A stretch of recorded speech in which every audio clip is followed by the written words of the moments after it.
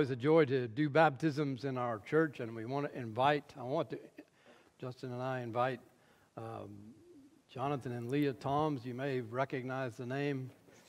Jonathan is our middle son, and our daughter-in-law Leah, and their 3 children. Benjamin is the least of their children, and the one who has not been baptized. I want to say thank you to Leah's family and parents for being here also today and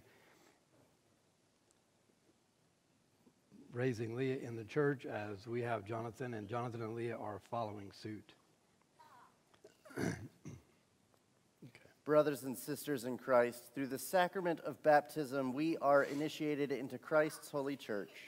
We are incorporated into God's mighty acts of salvation and given new birth through the water and Spirit. All of this is God's gift offered to us without price.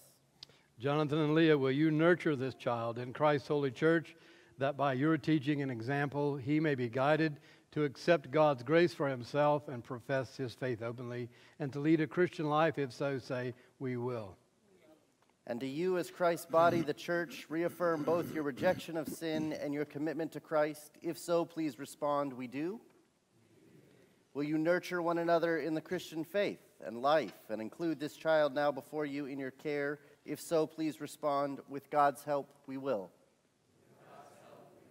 With God's help, will you surround this child with a community of love and forgiveness, that he may grow in his trust of God and be found faithful in his service to others? If so, please respond, with God's help, we will.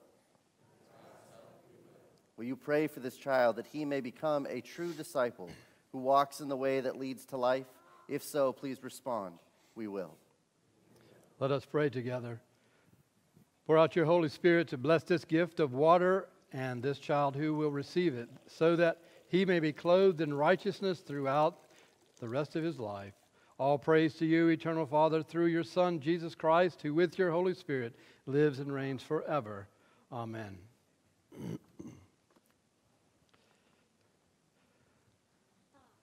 All right, if we can hold this child still long enough, we will baptize him. Jonathan and Leah, by what name shall this child be baptized?